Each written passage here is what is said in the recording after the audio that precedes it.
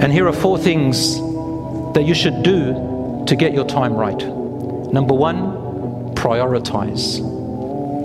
Prioritize first what is pleasing to Allah, what Allah told you prioritize. And secondly, you can tell what is more important than others. Number 2, give what you prioritize each an amount of time. Don't use all the time in the world for it. Each one, specify a time and finish and move on. Number 3, discipline. You need to be disciplined, brothers and sisters. The worst thing we can hear from anybody, and I hear it as a teacher from students, and may Allah subhanahu wa ta'ala, they're still learning, they're growing, may Allah subhanahu wa ta'ala make them successful and get them out of this habit. Even adults say this. When it comes to doing things, they wait for some motivation of some sort. They say, I'm not motivated.